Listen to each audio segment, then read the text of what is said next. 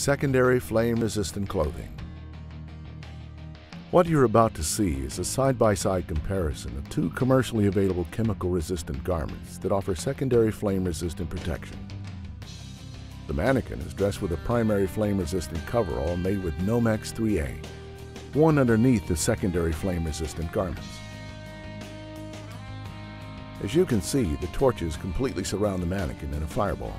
The garment's response to the flame is critical.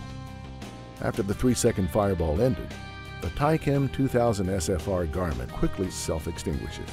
The Pyrolon garment continues to exhibit vigorous afterflame, burning well after the flame exposure ended. The secondary FR garment is designed to not cause any additional harm to the wearer if it is exposed to flame. The primary flame-resistant garment should remain intact. Ideally, the secondary FR garment would quickly self-extinguish.